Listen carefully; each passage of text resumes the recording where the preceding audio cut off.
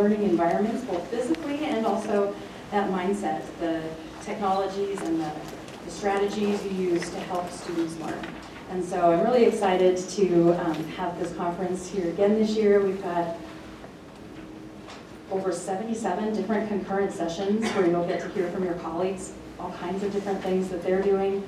We have over 200 attendees registered, so it worked out actually pretty well that we're at Westminster this year while Boulder's being remodeled. So thank you to the Westminster leadership for welcoming us here and being able to host it here this year. Just a quick reminder, you all have your badges. Be sure to wear those and bring them back tomorrow so that you can scan them when you go into every session. Thanks to college leadership, we are able to pay for up to the first 5 hours of attendance for the first 100 people who registered. So I think that really says a lot about the investment that Front Range makes in professional development and growing our environment. Lunch will be served out there at the rotunda, and be sure to recycle your name badges. So just to prime you as you're going through these days, think about, what are you doing to grow your own learning environment? So not only for your students, but to keep yourself alive and fresh and growing. And we have, when you go downstairs by where the concurrent sessions are, there are some Post-its that are in little leaf shapes. And so take one of those, or 2 or 3 or more, and just write down what is an aha moment that you have, or what's an exciting project that you're working on, something that you want to implement in the coming year, or an idea for a presentation you'd like to have in the coming year. You might think of those as, each of those will form little leaves that then will attach. So bring them up here during the all-conference sessions, or the rest of the time they'll be downstairs. You'll see them as you're going to the concurrent sessions. You can just attach those little Post-it notes with a little twisty to these trees, and we'll grow our trees over the course of this conference. And then we'll harvest all those leaves and select from those winners, so that as we do every year, we have a few books. You can choose your own books, so it's about something that you want to learn about teaching and learning with technology. So we'll use all those. Be sure to write your name. We'll use those to select 3 winners to choose a book, and we'll send that out after the conference, along with the feedback survey, so that you can tell us what you liked about this year and what you'd like to see next year. So I'd like to take the opportunity to highlight just a couple of the leaves that we have going on here in the college. We were fortunate this year that the E-Learning Consortium of Colorado recognized both a team at Front Range as well as an individual at Front Range for some of their annual awards. And the first one I wanted to highlight for all of you is the Learning Technologies Team Award. And I'm not so is anyone who worked on that? The team members are Anjali Vaidya, Marcus Fowler, Kay Novak, Pam Fisher, Jeff Wall, and Helga Heiser. Any of you who are in the room, if you could stand up. I know some of them were working the conference, so they might be at some of the other sessions. So if you run into them, please help.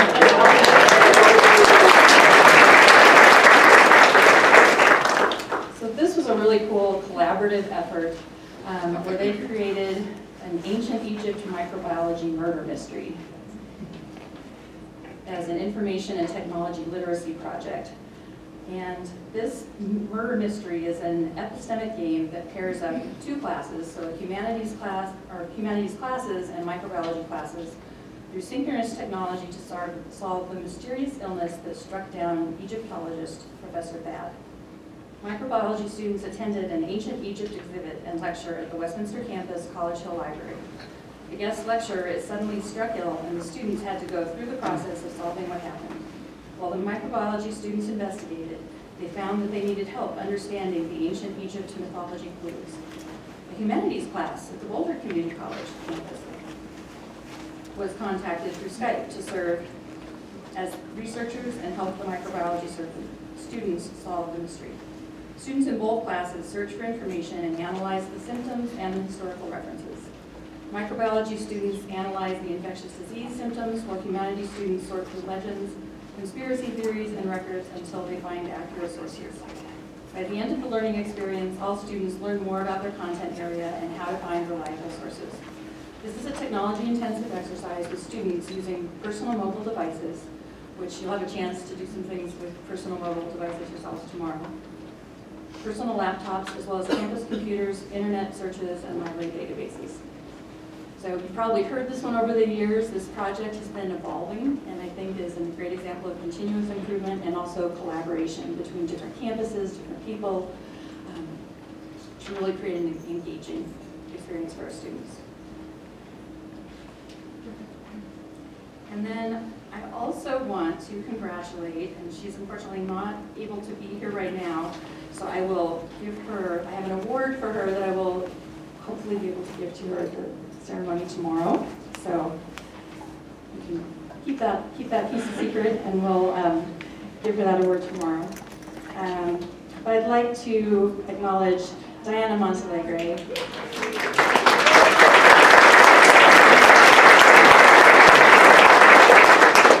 She is both the e-learning consortium's online advocate of the year, but also I'm awarding her the special dean's recognition for this year for all the work she's done in terms of universal design. I see heads nodding around the room, because she just chips in and does everything. She builds courses, she works with subject matter experts outside of the college to build courses.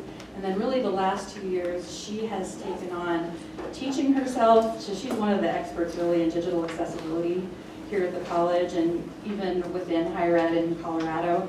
And we wanted to take this year to recognize her because CU has scooped her up, and so she'll be just over the hill, but continuing to help us in Colorado. And she leaves many things behind for us to continue to learn ourselves. She developed lots of self-paced resources, lots of training and workshops. Hopefully you can experience some of them at the conference this year.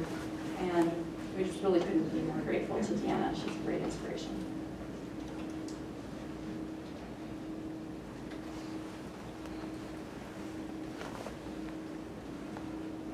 So you might think of each of us as, we all have lots of leaves. We're constantly sprouting new ideas. So each individual you might think of as a tree, or maybe your department, or your group of colleagues that's working on something. Think of the impact when we have a whole room like this. And just for fun, because I was thinking about this when I came in the room, you all stand up.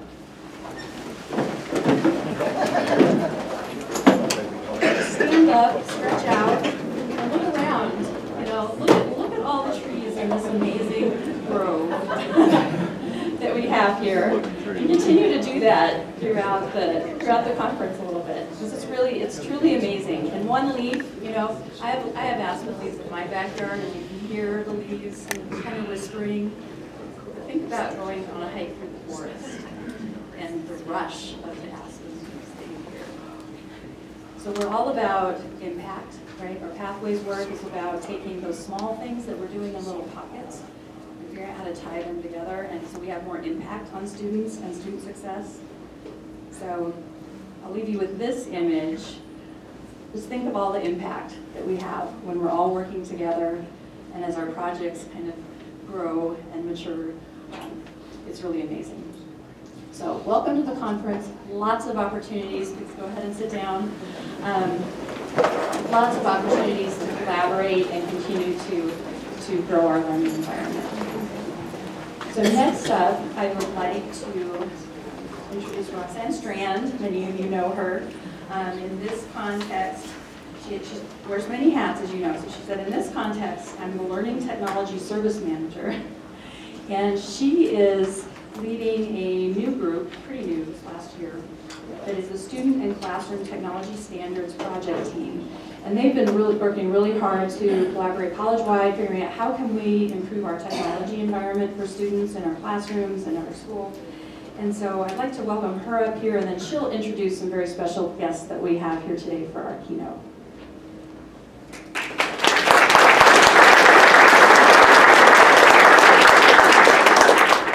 Hi everyone. Just a second to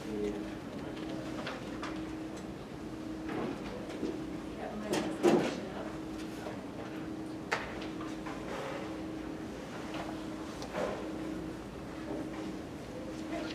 Thank you, Tammy, and hi, everyone. Yes, I do wear many hats. I work in the IT department, and I took on a new role as the Learning Technology Service Manager. And as the Learning Tech Service Manager, I invested in enhancing teaching and technology, teaching and learning using technology. To that end, I was named the project manager for the Student and Classroom Technology Standards Project. Beginning a discussion about a project by showing the project team before talking about the purpose or deliverables might seem a little bit backwards. However, proper representation is critical to the success of this project. So my hope is that while you're looking through these names, you'll notice the diversity of the group. The team is well-rounded with faculty, instructors, and staff. This slide shows just half of our team. I'll share the next slide after I give you a minute just to read through the names and their role at Front Range. And to the project team, if you're in the audience today, will you stand for just a moment?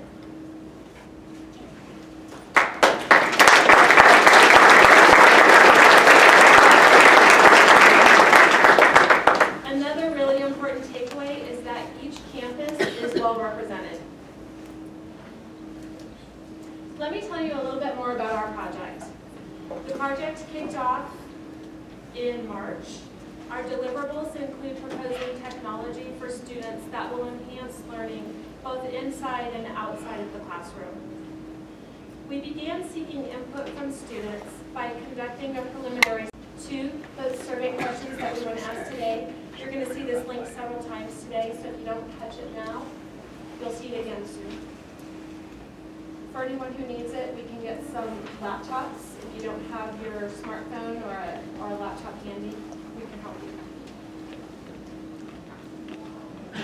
And at this point, I'd like to introduce our keynote speaker, Chris Wessels. Chris is a higher education strategist.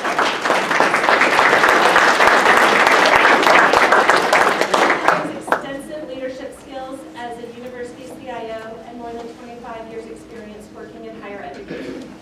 He has a passion for building innovative solutions that will assist with achieving strategic goals specific to academic excellence, administrative efficiency, and student success objectives. Please welcome Chris.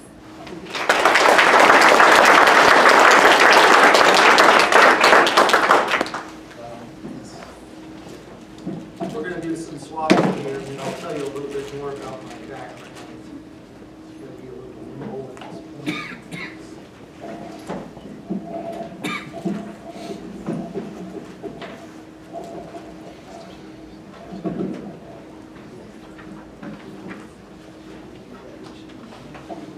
This is really hard with you all. You know how that is, right? Just the CIO, so you can be an AD. Really pretty good so far.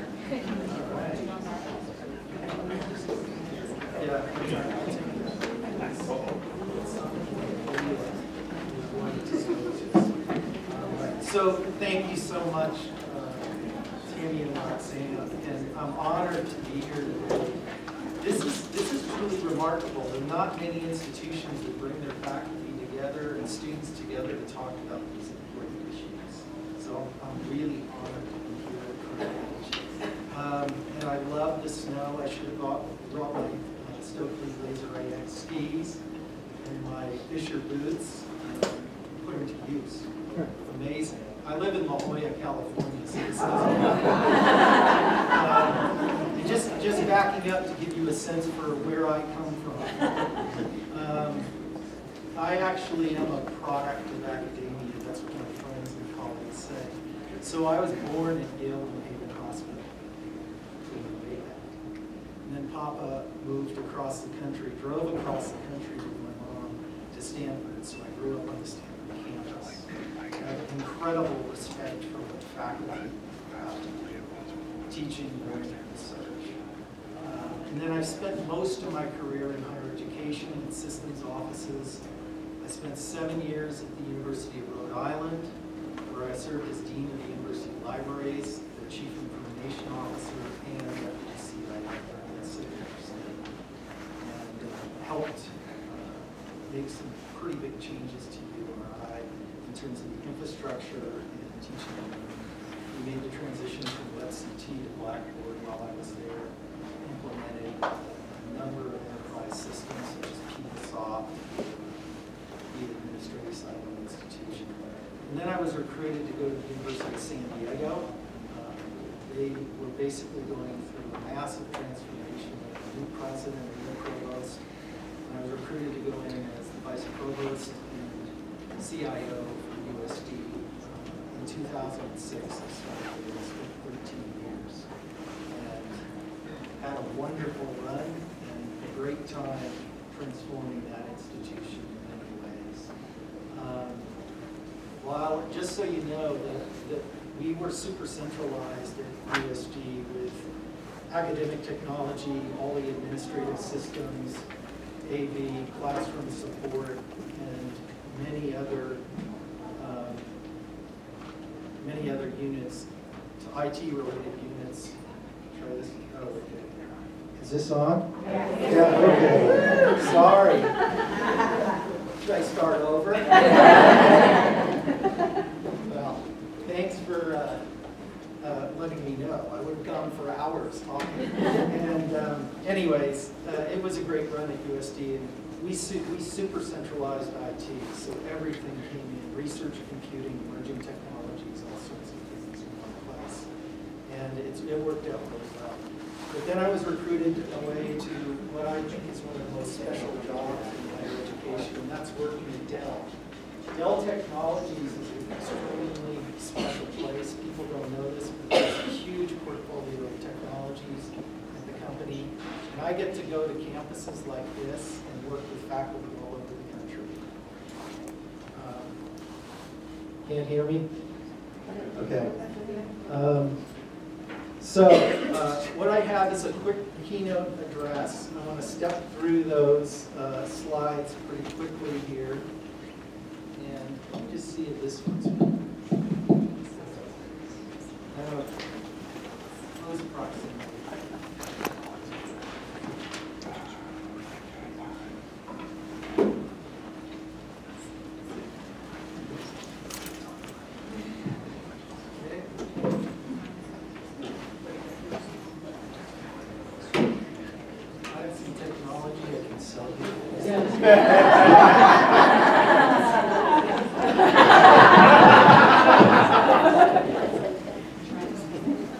Okay, I'll lean over here. That's good?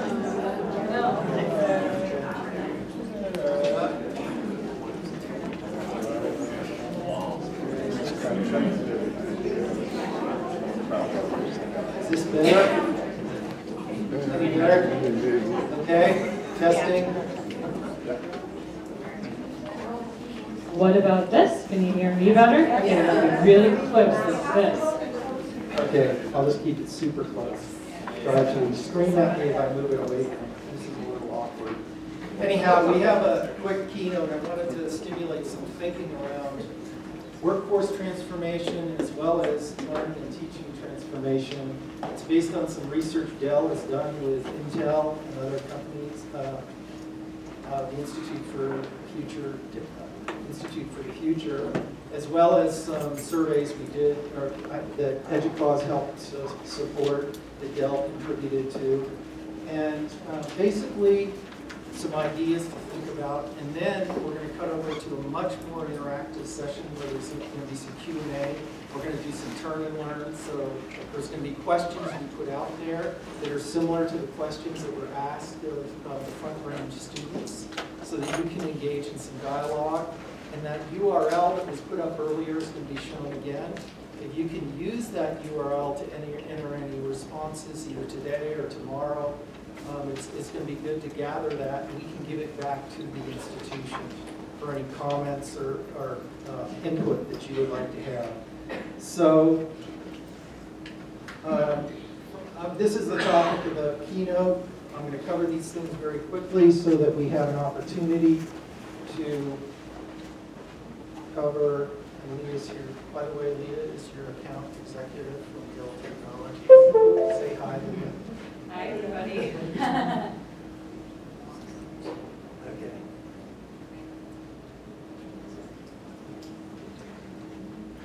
All right. Okay, I want to put this up. One of the fundamental purpose is comes straight from Michael Dell, the executives of the company. We believe this. Yes. I think you'll need to put the microphone on your chin. Blow it here. Okay. All right, that's better, isn't it? Anyways, the purpose is to create technologies that drive human progress, and that is truly one of the things that Dell does extremely well. In addition, well, this is the fundamental research around workforce transformation and the 2030 initiatives. All of this is cited at the Dell Technologies website in case you want to take a deeper dive into it. Basically, Dell partnered with the Institute for the Futures.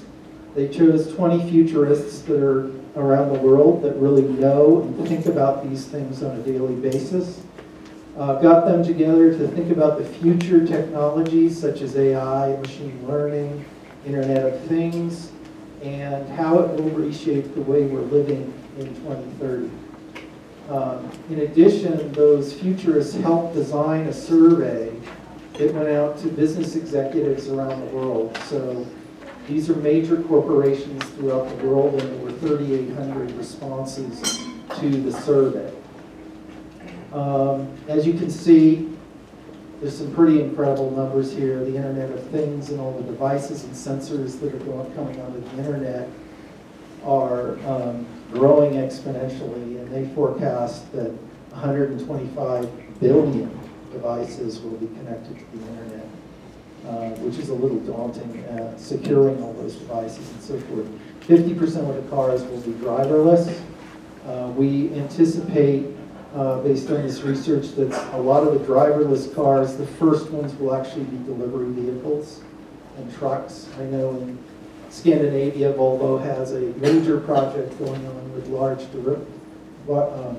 autonomous delivery trucks right now.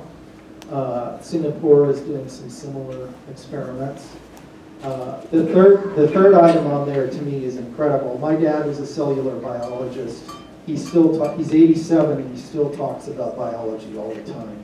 His mind is still sharp. And you know, the fact is, I think the Human Genome Project actually ran for about 14 years, and thousands of scientists from around the world were involved. And so that is a stunning statistic that we can actually, with compute power at the rate it's going, we'll be able to decode the entire human genome in 94 seconds in 2030. And then artificial intelligence is certainly going to improve. So really the way we work, the way we learn is just changing at a dramatic pace. Gordon Moore's seminal piece and paper in 1965, when he was CEO, it was either Fairchild Semiconductor or Intel, I can't remember which. It was projecting a doubling of technology every year based on the number of circuits you could build onto a board, or transistors. And in fact, I think that is actually being blown away if these forecasts come to be accurate based on the future study. Change is accelerating at an exponential pace. Here's some of the results from that survey conducted by the Institute for the Future. I think this is super important to understand that the skills that are going to be important in the future are things we already think about today. Critical thinking skills, your ability to use logic, emotional intelligence is very important in terms of how people interact in the workplace. The ability to be technologically literate and adapt quickly to situations, project management, using judgment and complex decision making. This is more recent data. It was done in 2016 through a Forbes survey, and it's consistent with what we were finding in those forecasted skill sets out of the 2030 futurist study. Being self-guided, thinking independently, also working as a team member is important, being proactive, goal-oriented. These are results from the survey as well of what jobs might exist in 2030. The forecast from the futurists suggests that about 85% of jobs are not yet defined for 2030.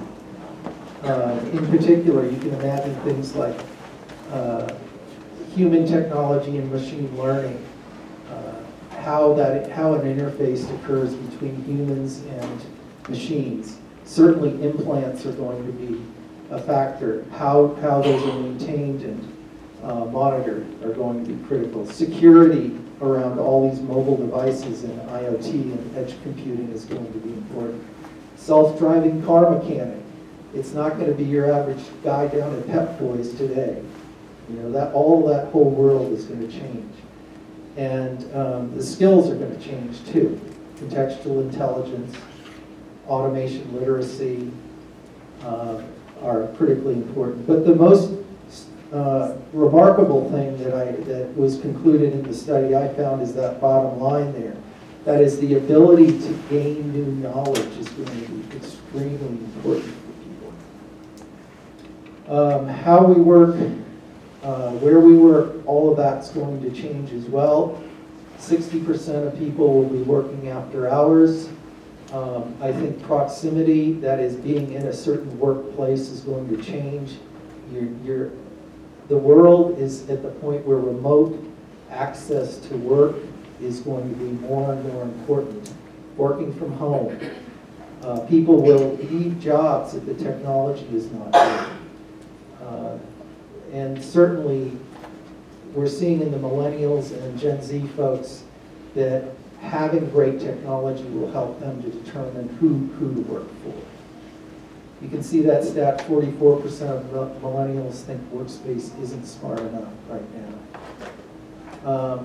These are some student expectations from data at Dell as well as through EDUCAUSE in their 2017 student survey. I think what's odd is that, well, you'll see that the change in preferences around blended learning environments has changed somewhat. But 79% of the students prefer face-to-face combined with online. So hybrid courses is the preference rather than just face-to-face or fully online. Again, 82% state that technology influenced their choice of employer. Dell also completed a global survey of Gen Z, and I wanted to share these results. So over 12,000 Gen Z students completed the survey in 17 countries.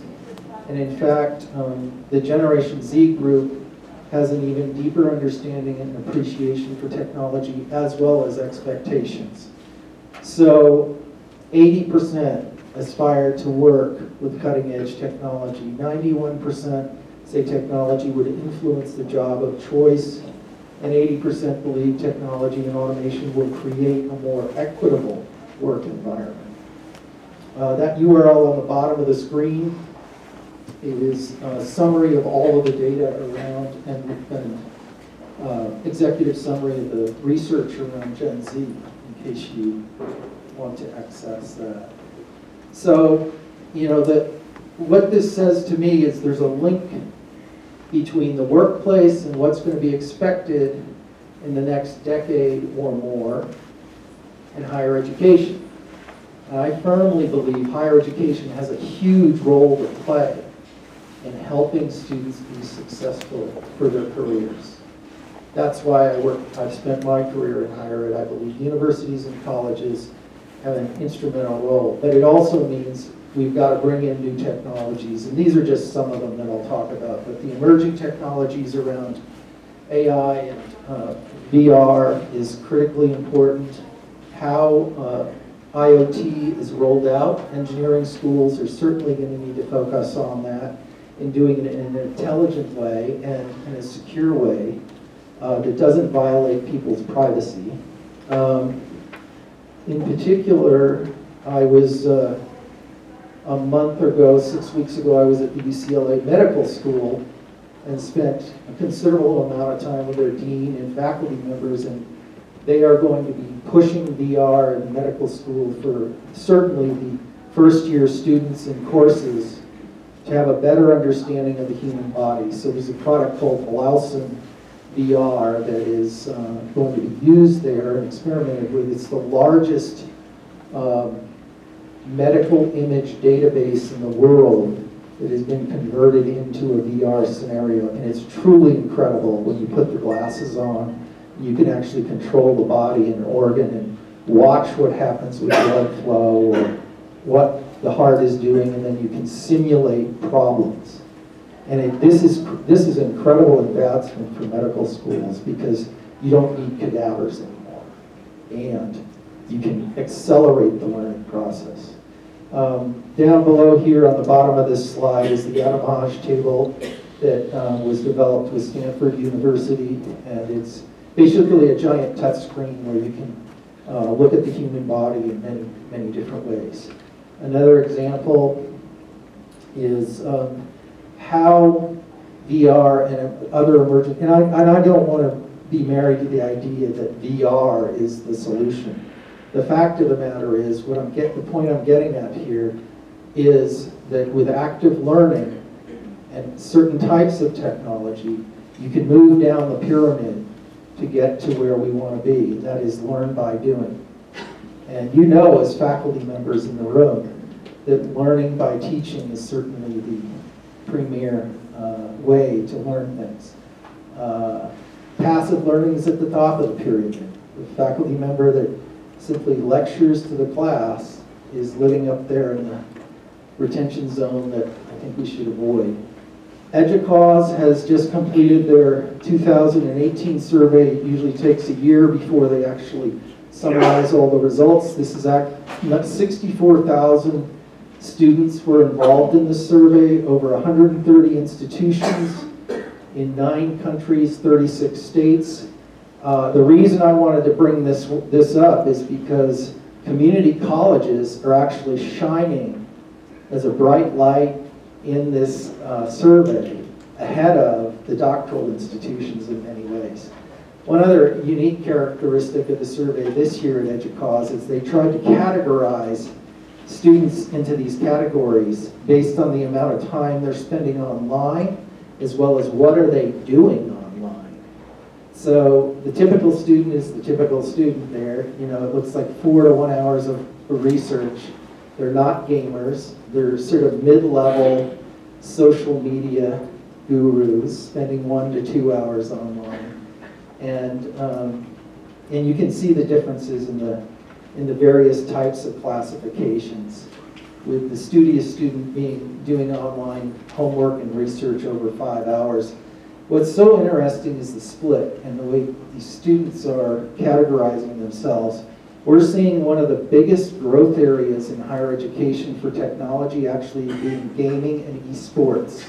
I don't know if Front Range has an esports club or a team yet, but I would guess within the next few years it's going to come up if it hasn't already. And it's incredible the amount of time and effort these gaming athletes put in. But it's truly remarkable. And they're also getting involved outside the NCAA so they can actually take prize money and help offset tuition costs. A lot of the big R1s are getting involved, as well as liberal arts universities, but it's something you'll want to keep an eye on. Here's some of the really interesting stats. At the community colleges in the survey, roughly 80% were saying that overall technology experience is good or excellent, ahead of the 4-year institutions. In last year's survey too, it looks like blended learning is still the preferred method, a hybrid approach with material that's online in your learning management systems or on the web, and as opposed to face-to-face or completely online. So the other piece that they asked about is that 2/3 of their students say that instructors are using, faculty are using to engage in learning, as well as enhance learning and engage with students. So that's wonderful. 2/3 is a good progress. And of course, the main device that students are using, as you would expect, are laptops. 94% say that it's critically important to their learning objectives. And 89% say that the combination of a smartphone and a laptop is really their key methods. So at the University of San Diego, we track this kind of statistics on our Wi-Fi network, and roughly, we were seeing, again, it's a private liberal arts, expensive university, so it's different students that we have than you guys do, but we were seeing about 3.6 devices per student on our network. 3.6. Tablet, phone, watches, laptop, smart TVs in the dorm rooms. It's just incredible the number of things that students are bringing to campus today. And you got to make sure that those are all secure. So this one I threw in, not for the student success tools, although it's good to see that students are using things like degree audit and planning tools and so on and so forth. It's more for the accessibility question. And this I found to be, again, one of the shining examples of community colleges. We are by no means, I'm not saying that we're doing a great job in addressing accessibility for physical or learning disabilities, but, community colleges are at 63% as opposed to our R1 doctorals at 31%. So you should pat yourself on the back. Quickly, I'm going to show some examples of active learning spaces, and then we'll cruise on into the next part of this presentation, which will be much more interactive and not me talking to you about things. So I just wanted to cherry pick some, what I think are really good examples of active learning spaces. One of your student workers, I think his name, Willie? Yeah, he's from Austin, or Round Rock.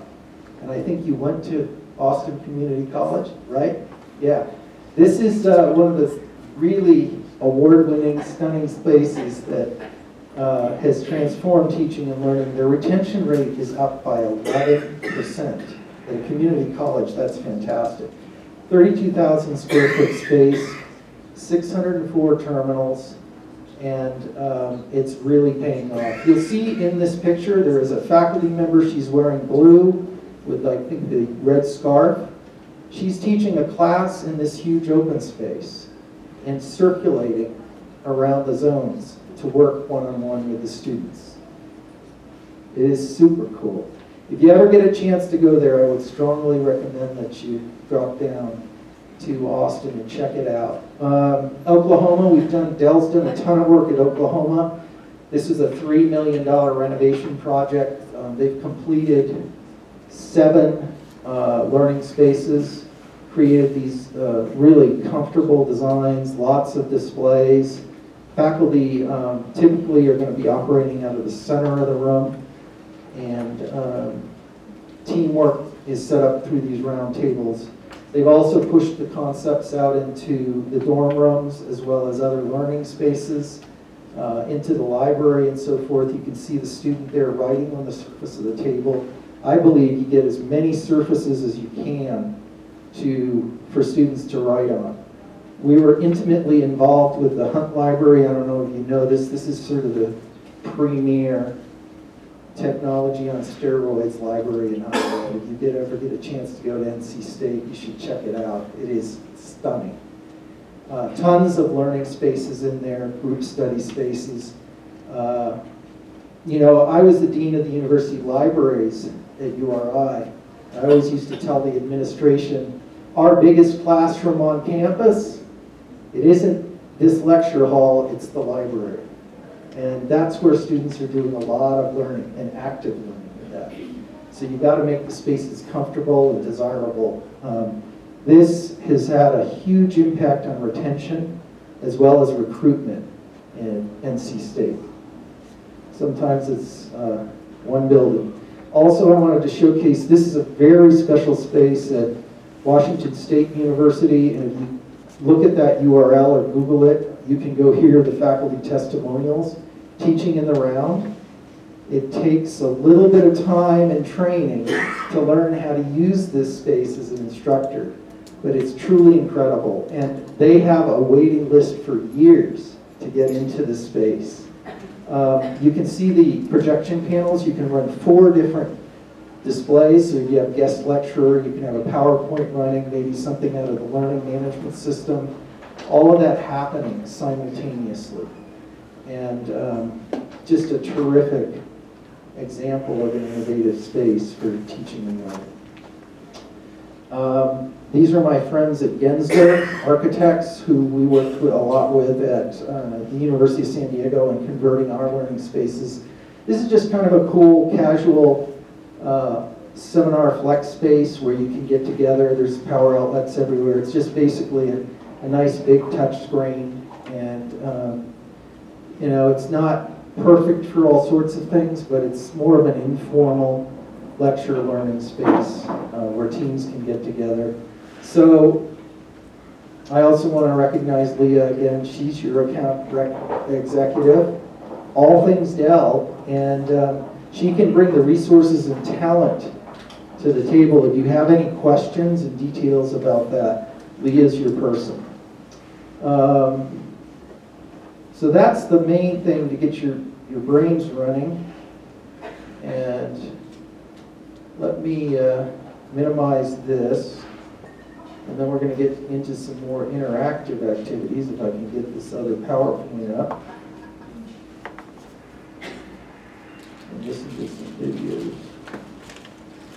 Okay.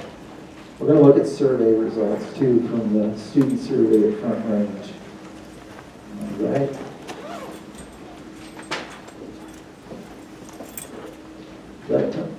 Oh, there we go. All right. And Here, I'll tell you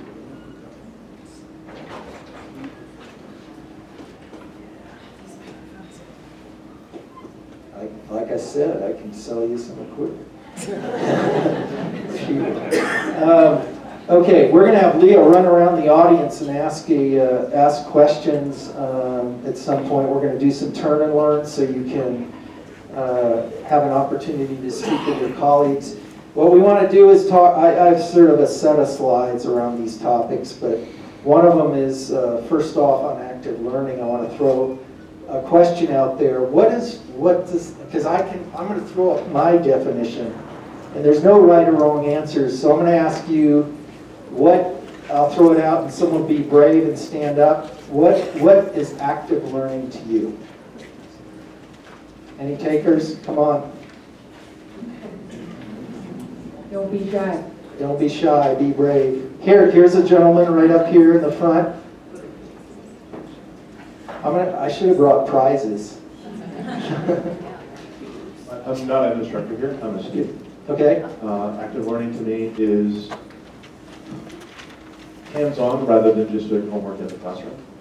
The biology department does a great job of that with their flipped classrooms and combined classes. Assigning a lot of what would normally be coursework in the classroom as homework, and both written and video watching, etc., and then actually doing experiments in the classroom, most classes rather than lectures. Classic flipped classroom model. That's terrific to hear that it's happening here at Front Range. There's a back there, Leah. I think of active learning as being what really matters. It's the fun, the joy, the engagement. It's what gets students really involved in practicing what you talked about. You learn from them, they learn from you. It's where it's at.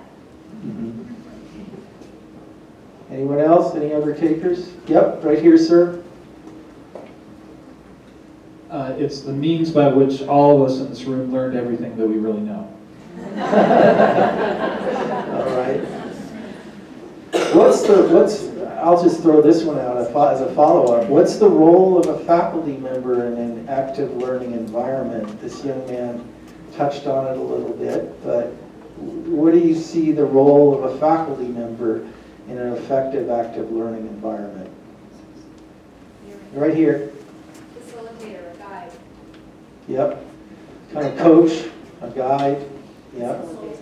Consultant. Yep. All right, well, I'm going to go to my next slide because this is what I use with my folks at USD.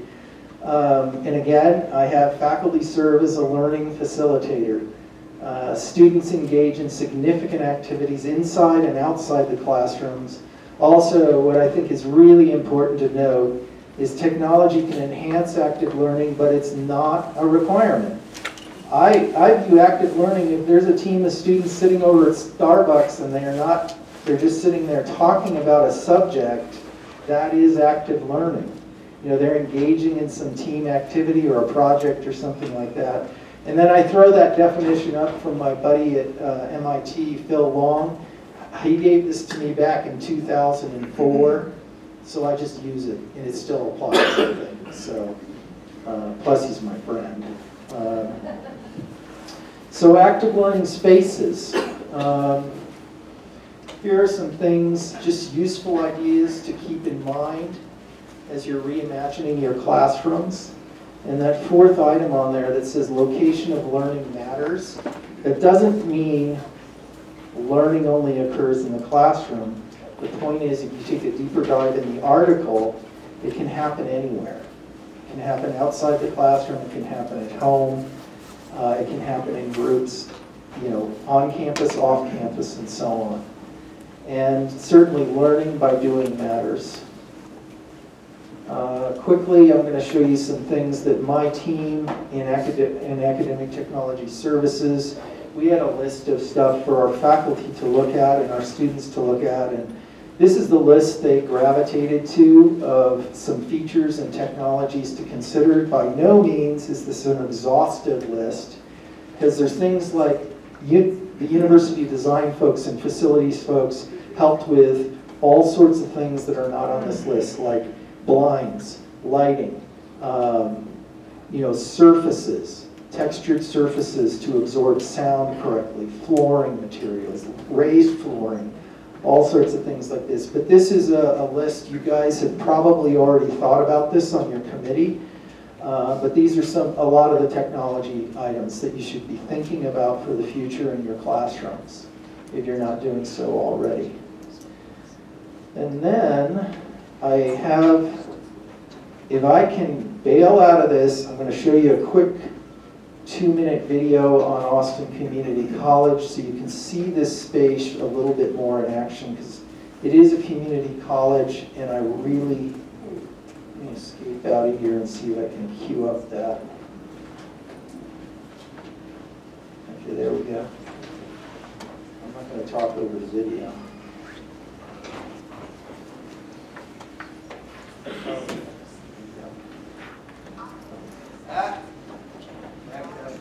Help if I plug this in.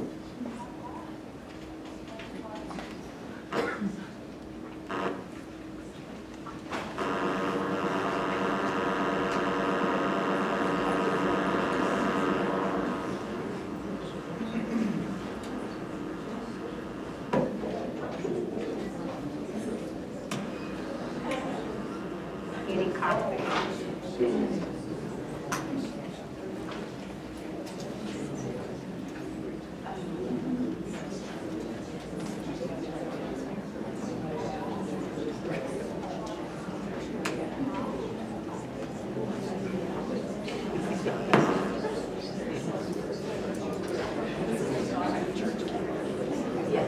Our accelerators that are highly efficient are US campus. We learn from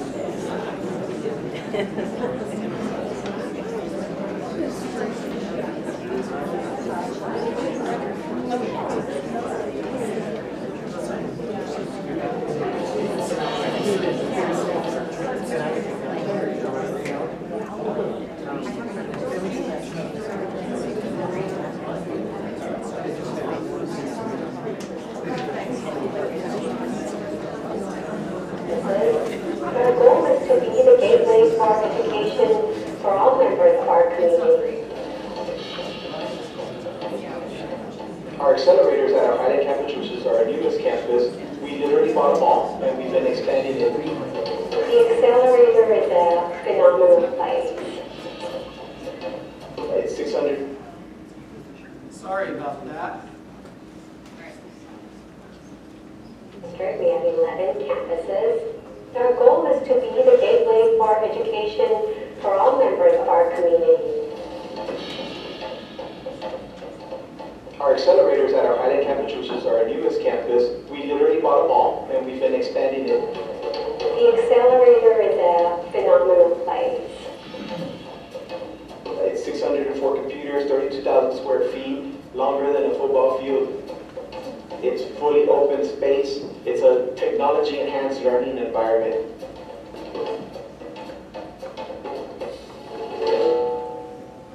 We have 15 study rooms spread out here. We have 3 classrooms. And then our pod space is the 604 computers. It's a VDI environment, which is wonderful because imagine trying to fix 604 computers individually. What we've attempted to do with the accelerator is to really create a 21st century learning environment. Unlike a learning lab or unlike a classroom where a faculty member basically provides one lesson for all students, in the accelerator, the faculty member is actually providing customized lesson plans, and we are meeting students where they're at. There was an 11 percentage point increase in persistence for students that visited the accelerator, even just once. We went from 3,000 students in fall of 2017 to 9,500 unique students. That's a significant increase that informs us that students are really taking hold of this way of getting instruction and getting services. One of the great things about having the VDI environment is if a faculty comes in and says, I want to teach this course, but we find out that we don't have the software in it. You know, we could just get IT to install that specific software instead of having to go one by one into the desktop and update it.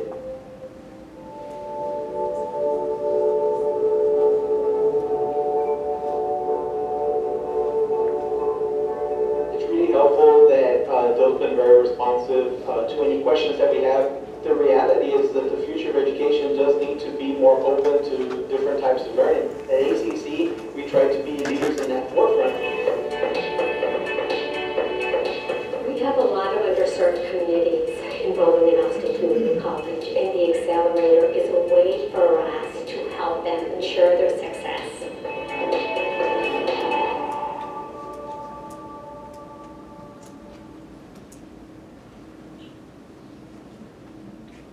Okay, I'm going to try to get everything back so we can get the PowerPoint and show you some things from. Realize that. Okay. All right. So that's one of the showcase examples, I think, of an innovative space. That photo up there I took just 2 or 3 weeks ago when I was visiting. There's an instructor up there doing instruction in this open zone format. And the zones are important so you can have specific software delivered to the instructor's area in the zone. So if biology wants biology applications delivered to zone 3, we do that, or they do it through VDI. Virtual desktop interface that makes you the ability to spin up specific applications in a particular area with systems is incredibly fast. They even used it for some administrative offices when an office was taken offline due to a leak, in water leak. They moved all those administrators in, I think it was enrollment services, into Zone 9 and dedicated those computers to the applications and software that they needed for a 2-week period. So the speed and power at which IT can deliver services is greatly accelerated. I just wanted to show a couple of quick slides. I took our university through an effort to build a classroom replacement model. We had 189 learning spaces at USG. We're just adding 14 more this year and next. And what we went through, the process of design, implementation, use, and assessment through faculty members and students, and then go through another iteration phase to decide on what was important.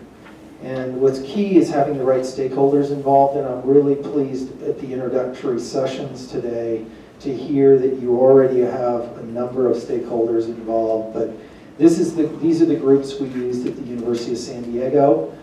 Certainly instructors are at top of the list, and students are at top of the list. So I had a faculty advisory committee composed of 18 faculty members, and we had student groups from graduate students, law students, and undergraduates to help in this effort, along with all of the key departments like Academic Technology Services, our Center for Teaching and Learning, Facilities Management, University Design, and so on. The President's Office was even involved, actively involved. Also, don't forget the course schedulers, the people that actually place classes in spaces. They're really important to keep in mind. So the proposal I developed with my team included, and you've talked about it, consistency. The technology and the vendor products are consistent across all of our levels of classrooms. We eliminated our basic level classroom 1 when I took this proposal to our Board of Trustees. They said, well, why do you even have that? Start at level 2. And literally in the trustee meeting, they eliminated level 1. So that's why I have strike-throughs on those things. But our basic level classroom, basic plus is what we called it, level 2, 3, and 4. So we settled on 3 different levels. Roughly 20% of our classrooms are level 4. Our entire law school's at level 4 because they want lecture capture, or what I prefer to call content capture, embedded in every single classroom. And the students use that material that's recorded and study it over and over and over again through the learning management system. Level 3 is the mainstream classroom at our institution. Probably 75% of our classrooms are at the level 3 standards. So it sounds like you're already thinking about standards and classroom levels, and I think it's important to get that nailed down, but also not be wedded to it, because technology will change and you're going to want to modify those so that it's sort of an ongoing, continuous process. And then we finally got the 7-year replacement model approved by our Board of Trustees, and it was funded outside the normal IT operating budget, thank goodness. And we are in that cycle at USD. So now I wanted to move into some questions and looking at the student survey that was conducted that Roxanne mentioned. We're going to talk about some results. And that link, please write it down and use it if you can over the next day or so. You don't need to answer everything in this instant. But I'm going to throw out the question, and we're going to do a little bit of a turn and learn for 2 minutes on this question. And I'd just like you to chat with your colleagues or whoever's sitting next to you and talk about this question just for a minute. What do you think the students said when they were asked, what do you want learning to look like at FRCC? 1 minute. And then we'll take some volunteers.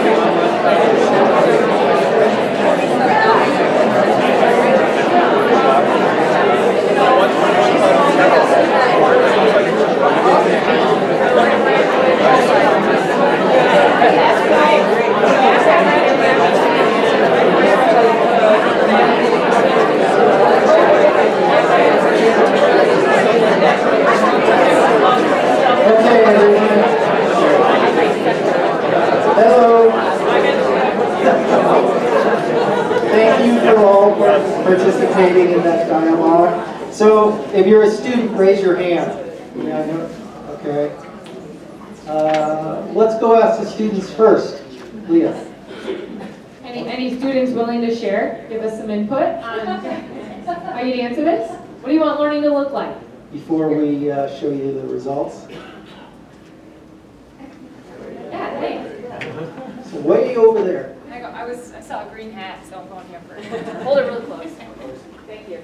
Yeah, so if we're all headed towards virtual reality, I feel like that technology should be implemented in our courses. So, I don't know, maybe implementing some type of coding class with virtual reality, that way we're all, I don't know, used to coding in that specific language. Okay. Thank you. Other student feedback?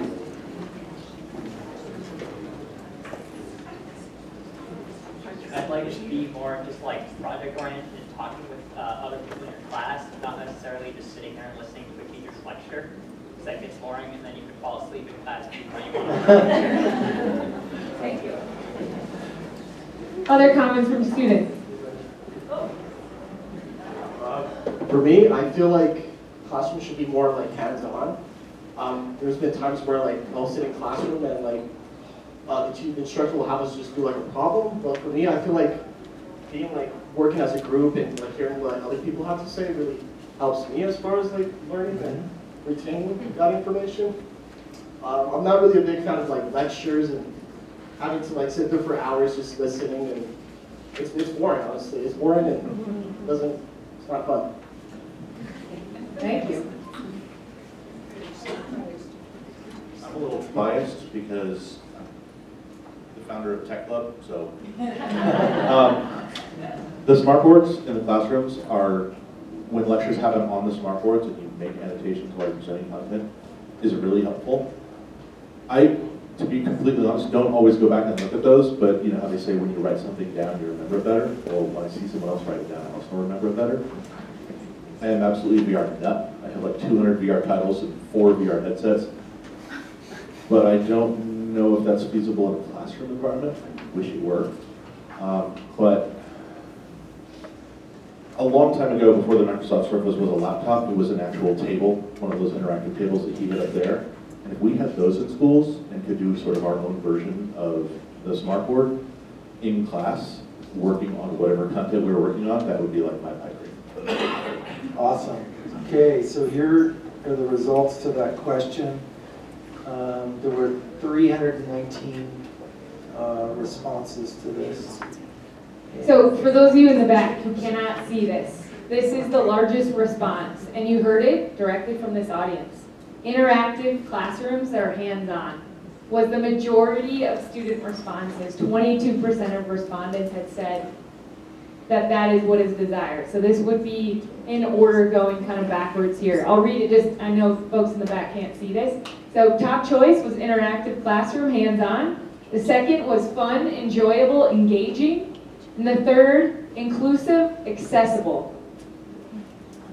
There's obviously plenty of other choices, and we can make these results available to this entire audience and those who even aren't here today.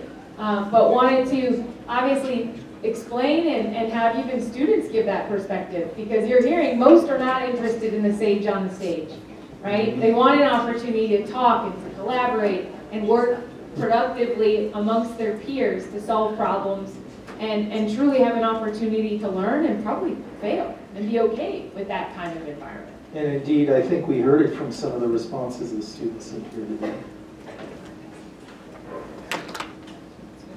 I just wanted to ask if you could read the top 3. Oh, yes. For sure. All right. Top 3, what they don't want it to look like, right? Better class times delivery options, better class facility, and increased or better communication with faculty and students.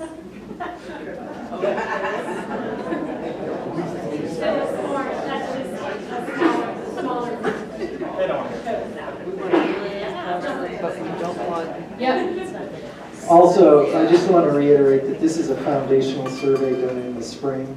I think there's going, as I recall, Roxanne, there's going to be another survey, a follow-up survey that dovetails off of this in the fall. Is that correct? Okay. Let's see, what's next?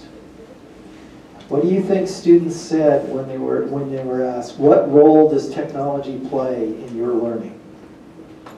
So we're going to do another turn and learn, but we'd like you to get up and not talk to the same people. So if you feel like getting some exercise, just iterate, move. Right here. Yeah.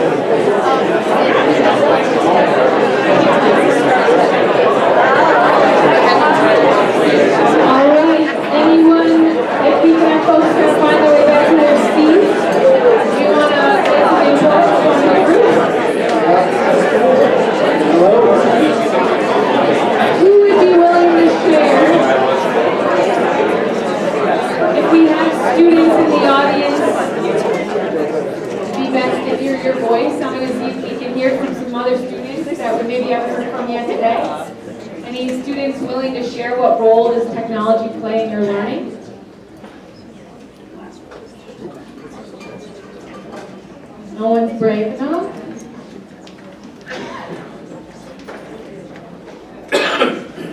Let me give a counterpoint. Somebody suggested to me D2L. The way I phrased it is D2L is what is inflicted upon us as students. And that's not to say that D2L is inherently bad, but just it's something that we have to go to, that we need to get content from or perform a quiz on.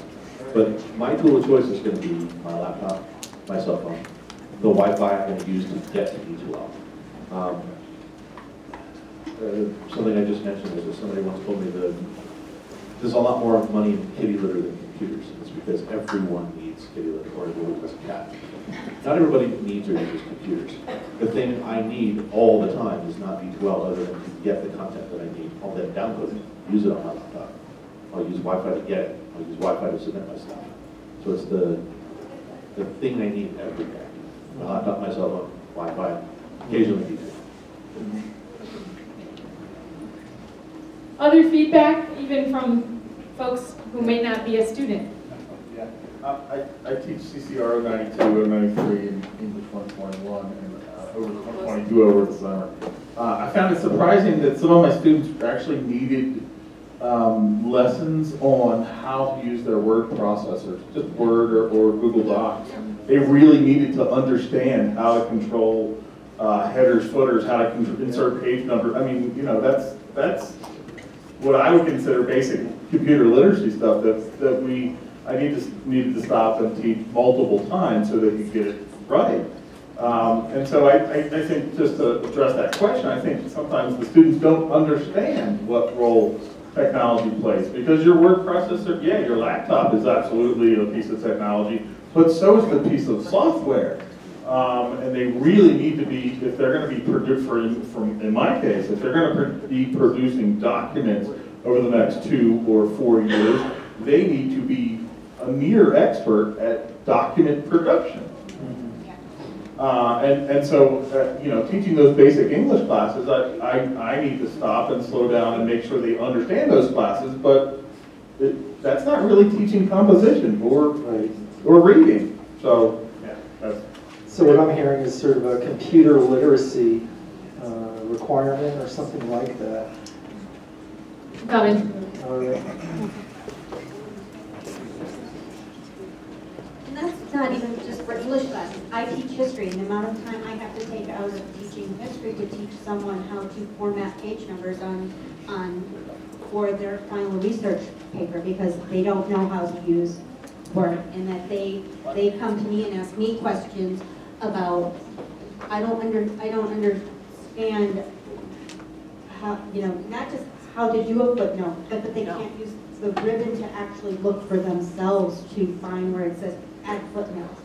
You know, these technical, we also have to be we're expected to be computer experts for all of them, and then I don't use Word, I use Google Docs. How do I work in Google Docs? And all of these things too. Addressing those two comments, I'd like to point out that Front Range has a class that teaches Word. It's called CIS 118. And it teaches Word, Excel, PowerPoint, and it is a requirement for most students here at the campus. But are they taking it for their... Well, maybe we need Advise. to have that be an early class and work with advising and advise students that they need to take it their first semester here on campus. Maybe make it a prerequisite for your class. Yeah. All right, last one over here, and then we'll look at the survey results after this. Sorry, can you hear me? So to piggyback on that last comment, we have to embed lessons about these in all of our classes. It's not enough to take CIS 118. It's a foundation. It's the mechanical skill. It doesn't teach you how to use a spreadsheet productively. It doesn't teach you how to create a beautiful doc. No, we have Excel, we have Word. I know that. We have, but we need more than the mechanics. They need to be able to do my subject matter in those tools. They need to be able to do Mary Catherine's subject matter in those tools. It's not enough to just take a class in the tool. We have to make them use the tool in all of our classes. They're not going to learn it otherwise. Okay, and here are the survey results. I think you're going to have to... Yeah, no Those problem. might be a little easier to read, I don't know. Yeah, so in summation, student survey results definitely acknowledge that technology plays a major role in learning. So that's sort of a two-part question, minor and major role. Yep. And then all of those items above that. Right above this describes the role technology plays in learning. Well, they selected, it was more a ranking, right, Roxanne? Right. That all folks chose in order what was most important, essentially, to the least. So starting with how technology is used in learning here to assess learning and complete coursework. The next was course delivered online using technology. And then research, additional information gathering, or ebooks. Some at the other end, again, that just were selected less frequently, would be need more training with technology, preparation for the workplace, and communicating with instructor or peers. So perhaps acknowledging there was less use of technology in those methods. These methods for accessing coursework was more prevalent. All right. So from your perspective, what role does technology play in teaching? Notice the shift here and take into account for the voices we just heard, student voices and those acknowledged in the survey here. We want folks to spend a minute talking with the peers around you about what role technology plays in teaching. Keeping in mind the keynote we had earlier, that our Gen Z and Xers are growing up certainly in a very tech-rich world. So, what's your reflection as a faculty member in how technology is enhancing your ability to teach? Turn and talk to the folks sitting around you, and then we'll do a quick share out here. You can obviously stand up as well.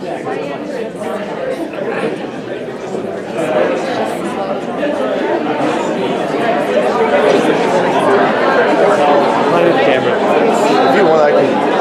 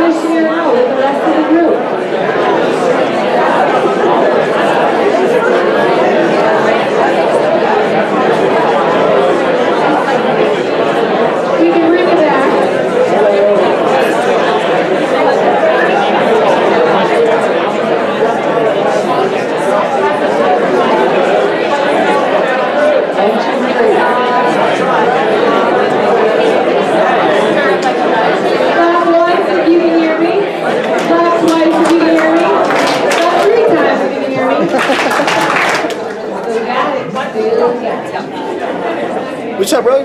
By the way, Leah was a teacher and a principal.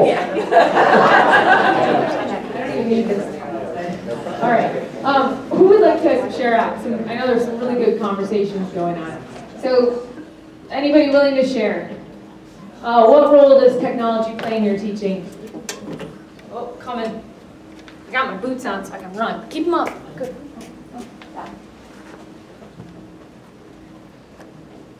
I'm not actually a faculty member, but I'm in the advising department at the Boulder County campus, and I found that technology plays a massive role in communication. How students communicate with me, how I'm able to communicate with students, and also there's a ton of confusion surrounding how we communicate with technology because there's so many different platforms, but it's also the main way that we communicate. Like, I don't go out to the hallways and say, hey, student, you know, like there's always some sort of technological device involved in that communication.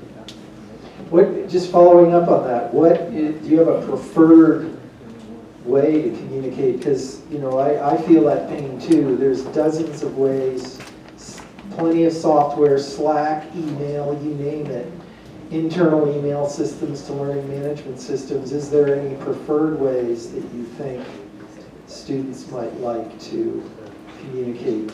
Well, certainly as a teacher who's been in this world for over 20 years, having technology allows you to access more all at once. But I think technology also, it complicates things tremendously. It's a lot of time, and it's more about commodifying and applying, supplying data for not what I'm so much interested in my classroom. I teach writing. So the pieces and parts of how that plays out, the statistics of how many are passing or how many fail halfway through the semester, my concern is with the individual in the classroom. So I'm a data provider in this role with technology. Thank you. Other comments? Yeah, so for me, I teach business statistics, and I use the McGraw Connect Access environment. It allows me to offload a lot of the grunt work associated with grading and stuff. I can set up with quizzes, and all the quizzes are automatically graded. Reading assignments are done automatically, and it also allows me the ultimate in terms of flexible scheduling. So when we talk about inclusive access around here, one of the things I find is that allowing students flexibility in terms of completing assignments with regard to due dates, I'm changing those pretty much constantly. What was that, McGraw? McGraw-Hill Connect Access. Connect Access, okay. Interesting. One final comment? I've gone paperless. I don't accept any paper Bravo. documents. And they must be submitted to the appropriate assignment folder. I don't even accept them through email. All right. Nice. The greening of campus. He's the hero to many in this room. I love it. Okay, and then let's see, we got another slide here, Leah. Yeah, so Which of the following would help you be more successful in the classroom? Yeah, so this one was a different question asked to students, and just to highlight some of the things that were most prevalent in terms of student perspective, their responses here.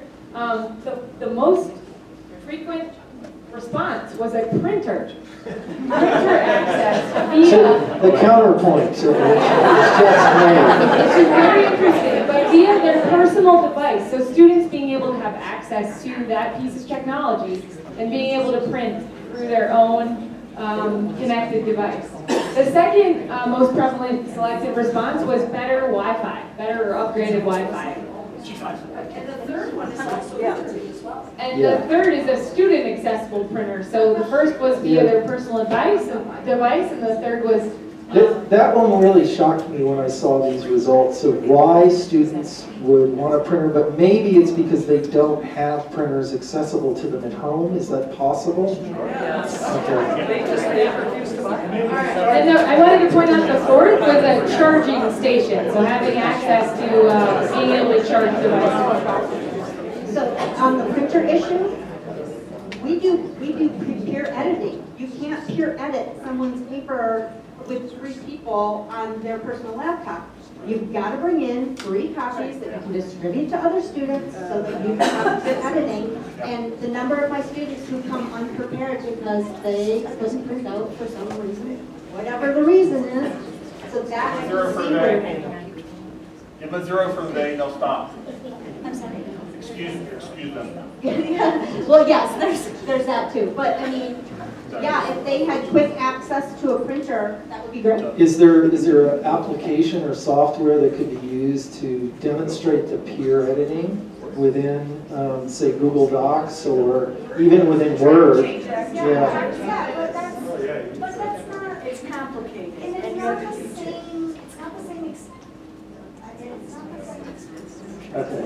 Well, then they already have laptops. Well, then you got, everybody has. Yeah. Everyone has to have a laptop.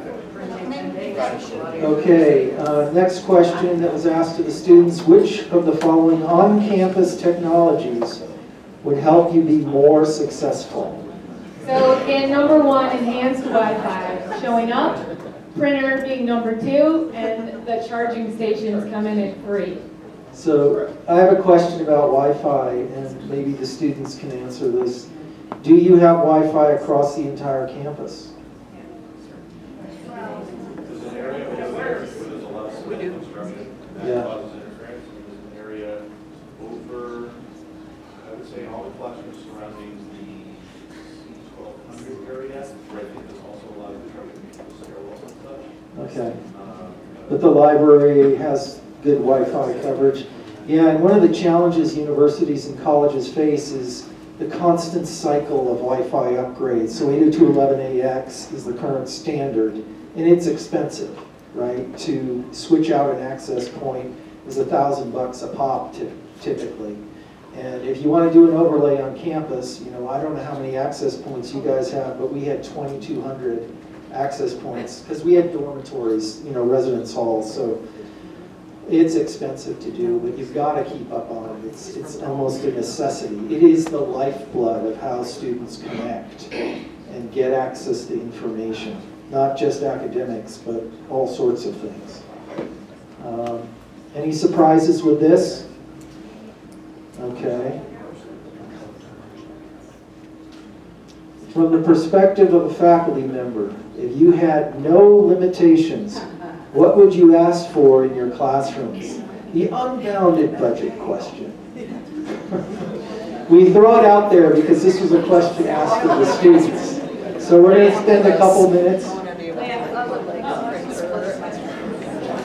Chat with your colleagues.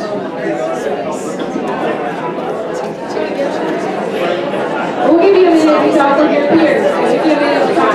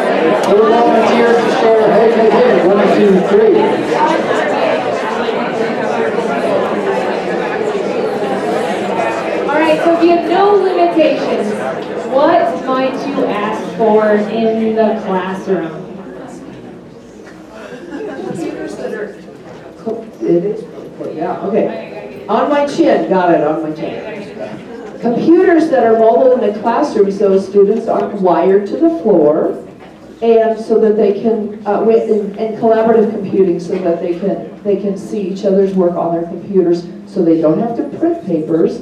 They can see the other paper from their teammate on their computer, and as an instructor, I'd like to see what every student is doing on their computer from mine, so that I don't have to make laps up and down each aisle in my classroom to see what everybody's doing. That's how we stay fit. That's how we stay fit, right?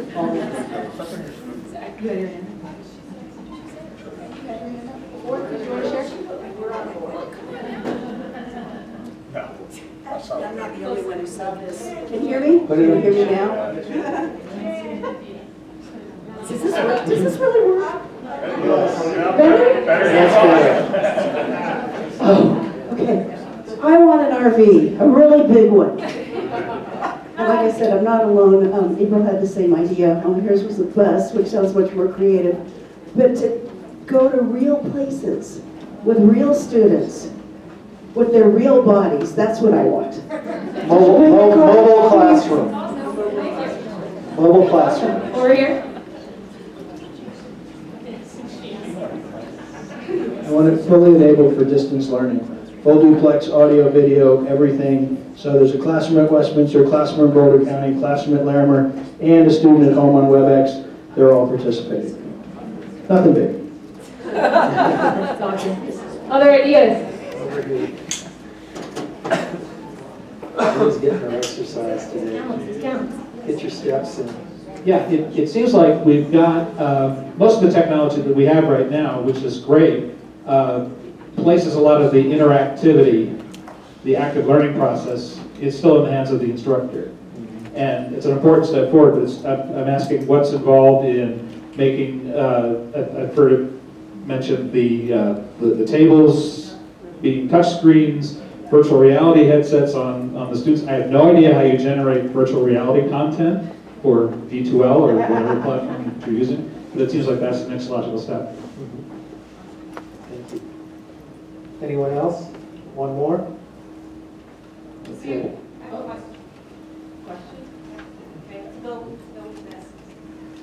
So again, speaking from the district perspective, I would love to be able to take my students on virtual reality field trips to the Battle of Marathon. I mean, is that technology out there, and how do we get all of that?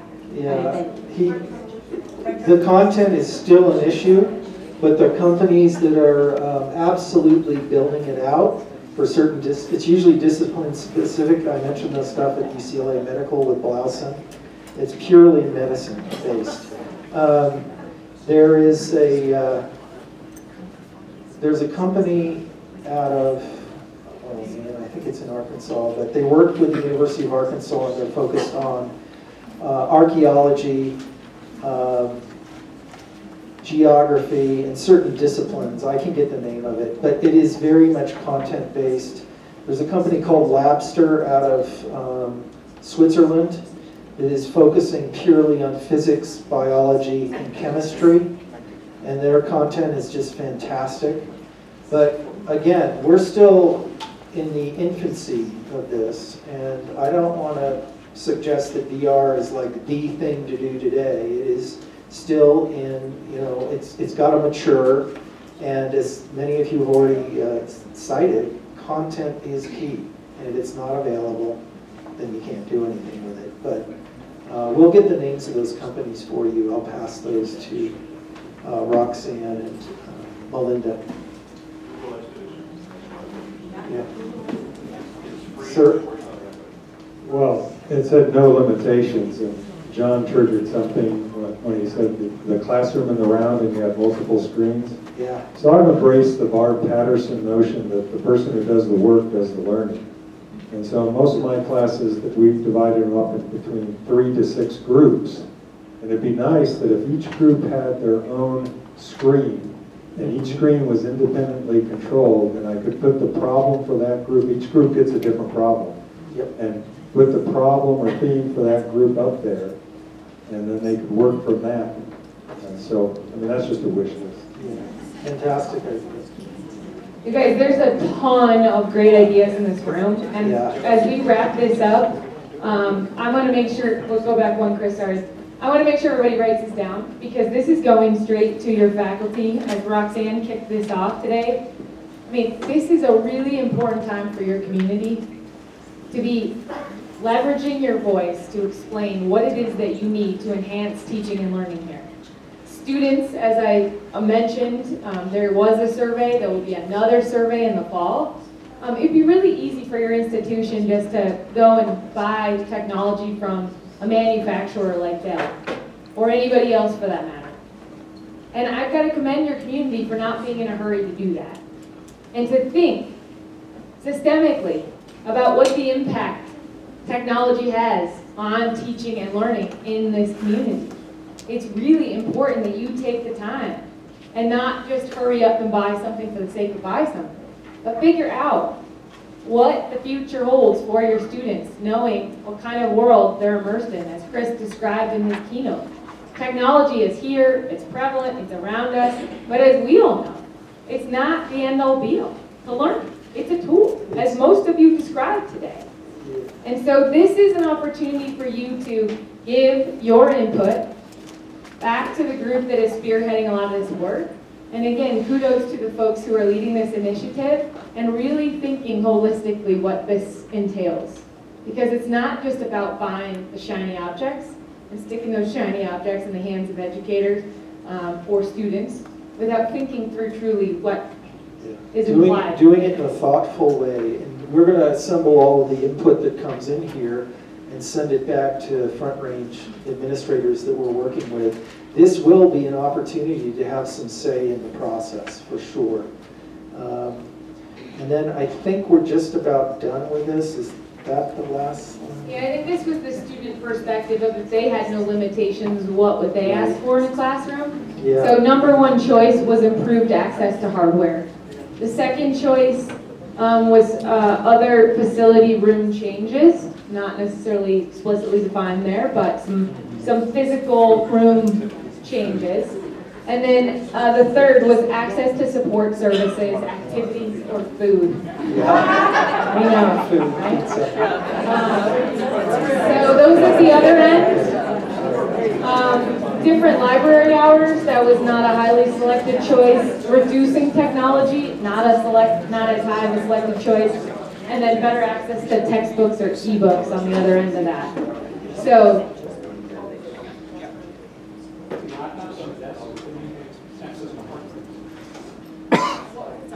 They need access to laptops on the desks, is that access to hardware? Yeah. Well, that'll be a little bit more of what we'll focus on in the fall. We have an idea of where the conversations or interests lie, and now we can dial in and find out exactly what's on their minds. I wonder if it might be more like maybe a laptop that they can rent for the semester. And this is the closing slide. I really want to commend you all, and also to participate in this dialogue. I think you're off to a great start at Front Range. Just, you know, the thing I found in my experiences at USD is don't exclude groups that are critical to this. You know, make sure you have all the right stakeholders involved. It's pretty obvious in the planning and design phase. Do it in a contemplative way. Don't rush, as Leah said. You know, any vendor can start selling you technology. You need to do it in a very thoughtful and planned and contemplative manner. Surveying is great, but also get groups together, diverse groups together to work on this. It's super important. Also, yes, Melinda? Hey, at the beginning, Roxanne had some slides, and we'll make sure that we send them out to you. At the beginning, Roxanne had some slides with your representatives from each of your campus, and we will send that out. And I highly recommend that you work directly with your representatives at your particular campus to make sure that your voice is heard.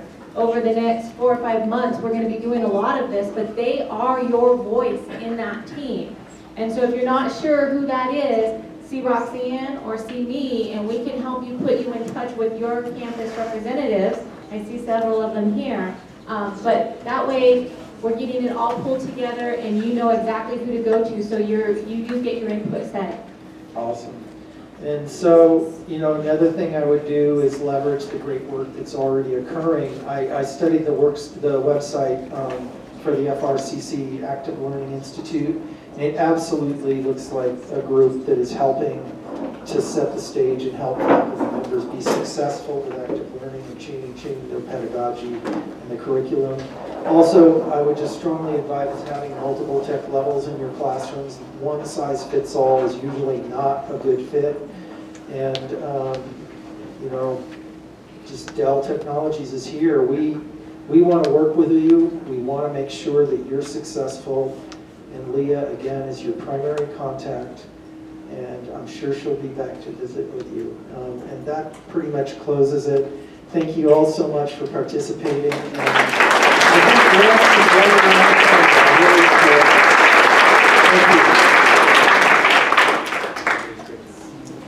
All right, so one more round of applause for Chris and Leah.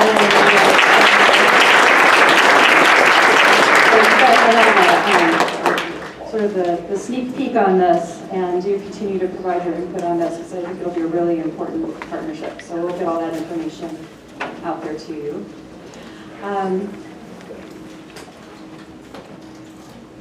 You might take a few minutes now to look through your program, look at all of the different options that are out there. Lots of things throughout the day on everything from inclusivity.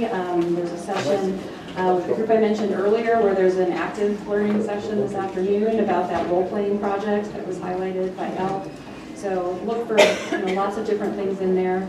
And also remember to share your ideas and thoughts for future things you'd like to see next year via this all leaves. Tomorrow we will also have an interactive all-conference session here at 10. It's focused on teaching excellence. There's a group of faculty and instructors at the college who's been working with me. It's been kind of an informal, organic process this year. For anyone who's involved in the teaching excellence group, could you stand up? Folks who are here today, and then I think some more are going to be here tomorrow. But we will be sharing and having an opportunity for you to share and give your input on what are some of the hallmarks of teaching excellence at Front Range, and what are those key themes that make us who we are and that we believe are critical to effective learning. And then, because what this group is exploring is, one, how do we articulate that? How do we pull together all the threads? Because all these different projects that we do, they're focused on student success. And so how do we pull these different pieces together in a way that's meaningful so that we can then better support everyone? Because again, the idea is lots of great things happening all over the college. How can we organize ourselves so that we can amplify those and really support everyone who teaches here and serves students so that we can then serve students better? So look forward to that tomorrow. You'll have a chance to meet some of the other members of the team and hear about those. And then Kay Novak, who you know is our one of our technology gurus here. And one of the things she, really loves is 1 minute media. Have any of you had a chance to learn about that through the online instructor certification or anything? She's going to introduce us all to that concept and why just a quick, informal 1 minute media can be so helpful, both as a communication tool for instructors.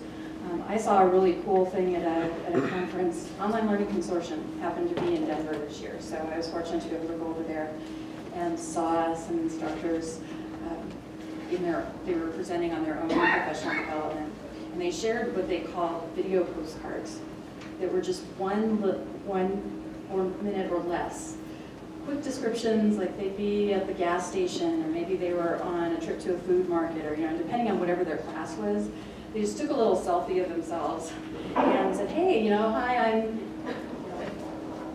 this instructor and I'm here at the food market, say it's a nutrition class, and these are the things that I'm seeing here and how I pick them out, and I just wanted to share that with you, catch up with you soon.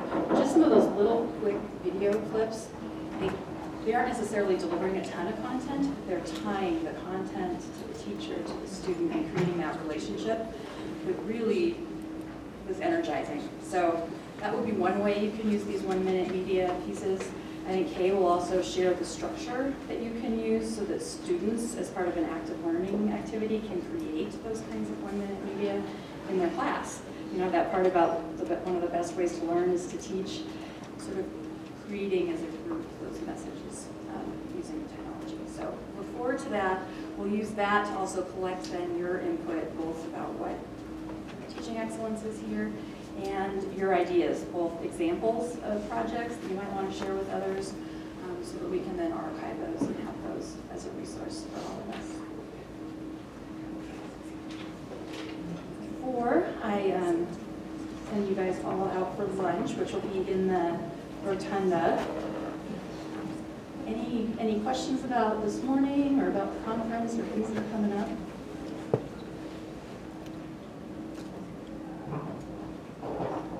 Well, just a quick reminder to be sure to bring your name tags and scan those. We do archive those, and even if you are staff and are not getting paid, it's still really important to scan your name tags so that we know who came. It really helps us to tell which sessions we want to continue offering. All right. Well, with that, why don't you go ahead and go out? I think they're just finishing setting up lunch, but this would be a good time to stretch, take a little walk around, and then come back to your lunch and sessions start at